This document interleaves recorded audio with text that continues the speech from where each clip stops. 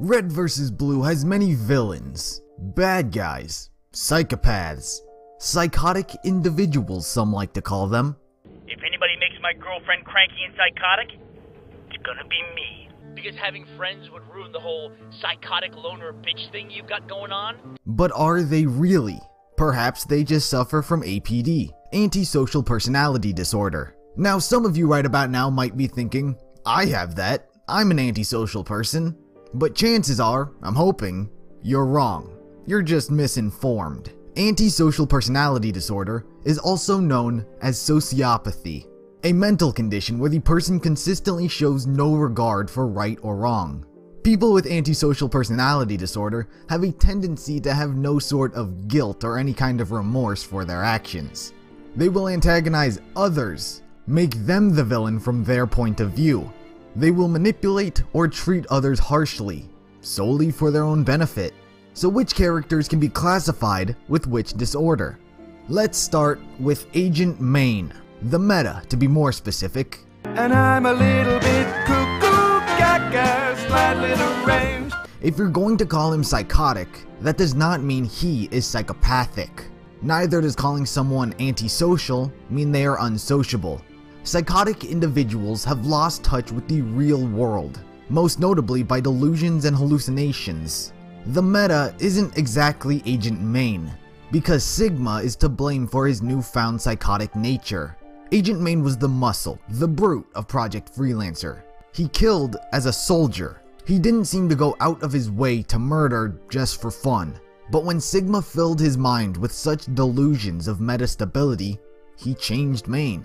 But why do I keep just calling the Meta psychotic, instead of calling him a psychopath? I do that because someone who is just psychotic does such awful things because of the delusions and hallucinations he is experiencing. A psychopath who is also psychotic will still be heartless, even without these delusions and hallucinations. Sigma can be classified as a psychopath who is also psychotic. Sigma may be an AI, but that doesn't free him from being classified as such.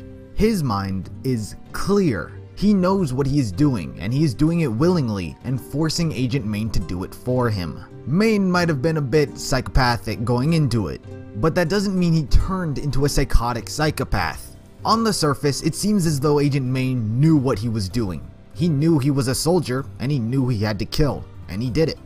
But Sigma changed Maine into a psychopath motivated by delusions. So I'm a little bit crazy, out of my mind. Now earlier I brought up antisocial personality disorder. While Maine isn't the most social person in the series, he wasn't the antagonist that I had in mind when thinking about this. So, which villain am I thinking about? Tex? South Dakota? Felix.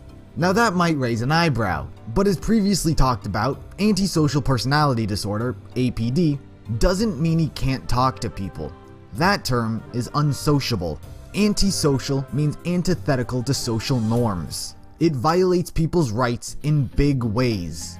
An antisocial person can be either sociable or unsociable, meaning that they are either fully capable of talking to others, or they completely lack that ability to communicate.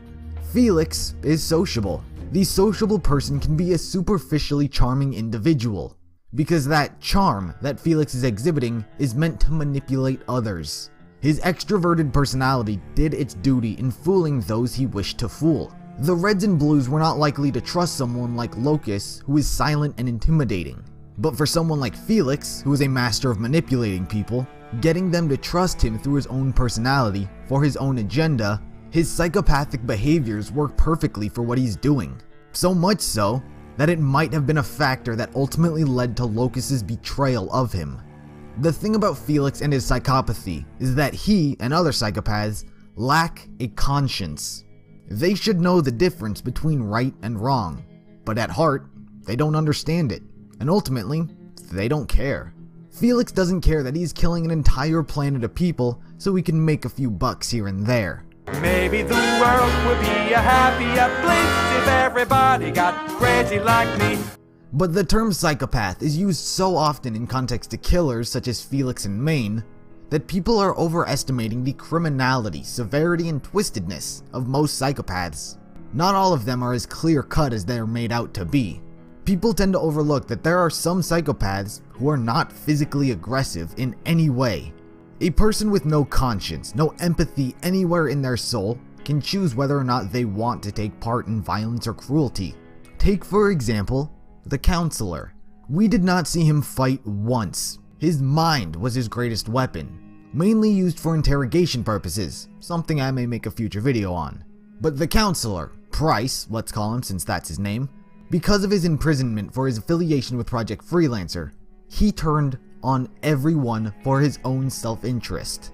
He was trying to get Wash and Carolina killed. He was not clouded by any delusions. His mind was functioning perfectly fine all the way throughout his life and until his death. It wasn't until the release from his cell that he could be classified as a psychopath. The severity of his crimes, willing to have an entire planet kill itself, the twistedness of his actions, knowing every single weakness that former Project Freelancer agents have. It's kind of ironic that the man who knew most about psychology of others' brains became a psychopath himself. So here's a question for you. Do you think that psychopathic individuals can get better? The problem with psychopathy is that medication for it, believe it or not, doesn't exist. There is no way to make a psychopathic person grow a conscience. And typically other methods such as therapy don't mix well with them. If you were to take Felix and try and change him out of his psychotic mindset, it wouldn't work. They don't have the urge to change who they are, because they aren't disturbed by what they are doing. What they are doing in their mind and perspective makes sense. Felix, for example, in a therapeutic environment, might have been even worse for him, because sometimes, especially in earlier psychopathic days of Felix's life, before he honed his skill, therapy might have given him a chance to practice his manipulation of others, and really figure out what he's doing and how he could do it better. Therapy usually isn't a wise idea for psychopathic individuals. So, what do you do with such people? Well, luckily for the Reds and Blues, they tend to just be killed off. Jail is probably the most common way to deal with them, but prison only lasts so long for psychopaths, considering they usually find a way to get out. So, what was the point of this video? Well, I kinda just wanted to inform you more on psychopaths and psychotic nature, which I'm hoping I did. And with that said, that is going to do it for this video. I hope I informed you as to what I just said. If you liked this video, make sure to leave a like and comment down below as to what you think about these psychopaths. Subscribe if you're interested in more content like this, and I'll see you in the next video.